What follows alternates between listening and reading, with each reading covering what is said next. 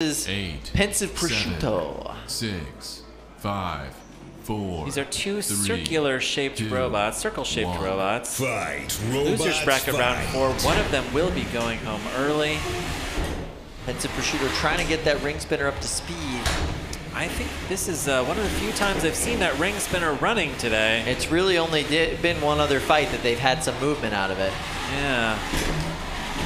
And it looks like it takes it a minute to get up to speed. Now Murple is not afraid of taking it straight to a horizontal spinner. Oh no, that doesn't bother them at all.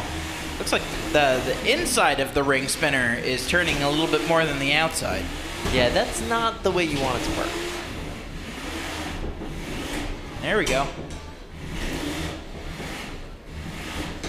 Interesting. 45 seconds down in this fight. Looks like the ring spinner might be dead. I think it might be.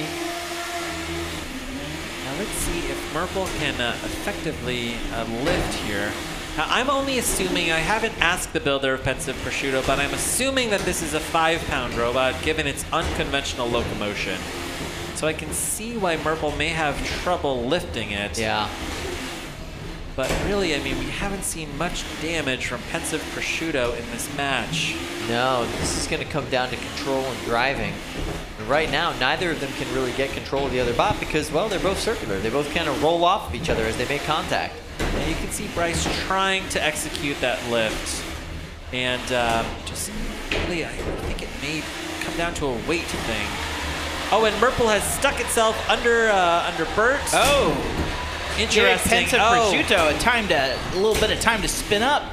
Pensive Prosciutto needs time to spin up, and Murple accidentally gave it that. A mistake that Murple was quick to correct. Yeah, Bryce Cask is here with Murple. This is his anti-horizontal attachment. 60 seconds left here in this match.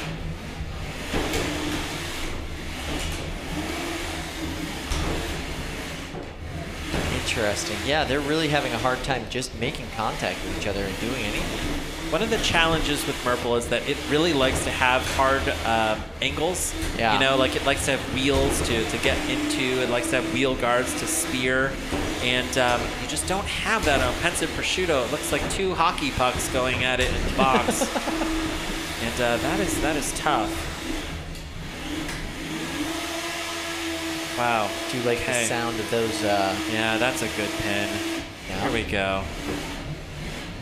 15 seconds left in this match. That ring spinner just really hasn't spun up the way that you want to see it. Yeah. No, not 8, as of yet. 7, 6, 5, 4, 3, 2, 1. That's the match. Turn off your weapon and drive to the door. This one will go to the judges. Obviously, since he's already used his one pass, we should start with Jack Tweedy. Yeah, I think that's fair. I think that's fair. Jack, you're a trooper. That's just cruel. It's just cruel, he says. What did you think about this very odd kind of circle-shaped match?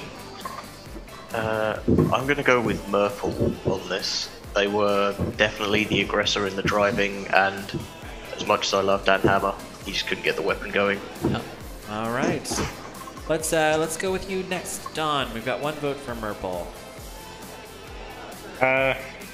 Yeah, I'm gonna go Murple again, just because he tried. Right. Okay. He tried. He tried. Here we go. All right, Diana, your thoughts. Is trying enough for Diana? I guess we'll see. Murple versus Pensive Prosciutto. Sorry. I am also going to go with Murple. He was showing a little more aggression, and even though his weapon couldn't lift, he was at least...